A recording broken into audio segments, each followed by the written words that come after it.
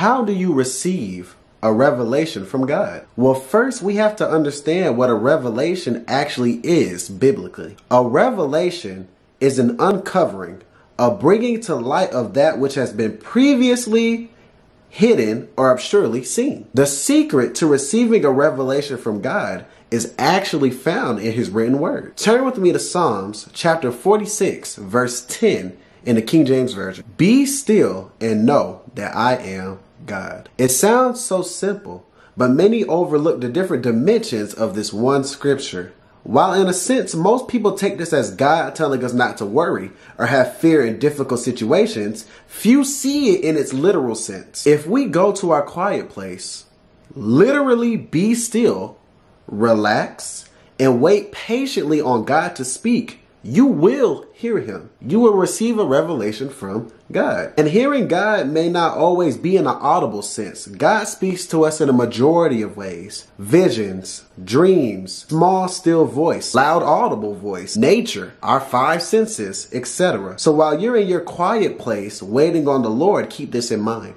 So how do you prepare to receive a revelation from God? Number one, repent. Make sure your eye gates and ear gates are clear so that you are able to accurately hear the Lord. If your eye gates and ear gates are clogged from watching too much secular television or listening to secular music, I would suggest fasting first before you start this process. Number two, find a quiet place, away from distractions and interruptions. For some, that may be the prayer closet. For others, that may be the shower or the bedroom. Find out what works best for you. Number three, once you're in your quiet place, invite the Lord into this quiet place with you. Now it's just you and him. Number four, now, without any distractions and interruptions, close your eyes and relax. Keep your body relaxed, loose, and slow your breathing. Don't concentrate your thoughts on anything specific. Let your thoughts flow freely. If God decides to get you a revelation in the form of a vision, you want to make sure the Holy Spirit flows freely in your mind. If you happen to fall asleep, that's okay.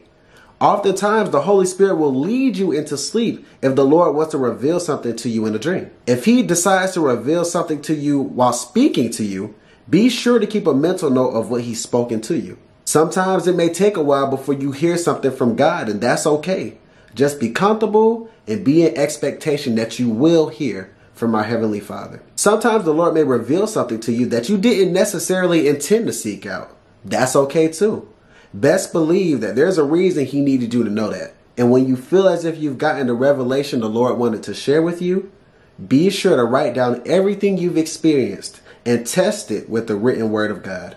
If it lines up, congratulations. You've just received a revelation from our Heavenly Father. The more you go to your quiet place with God, the more you go to your quiet place with Jesus, the faster and more frequently you'll be able to access him and the revelations he wishes to show you. I want you guys to turn with me to Proverbs chapter 25, verse 2 in the New Living Translation.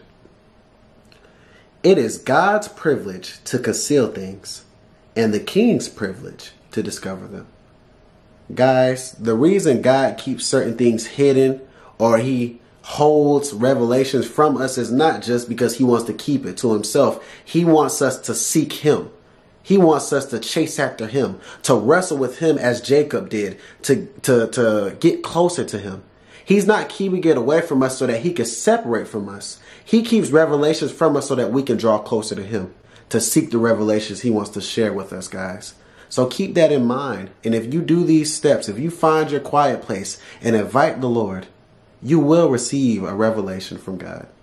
If you receive something from this today, please be sure to like, comment, and subscribe. And until next time.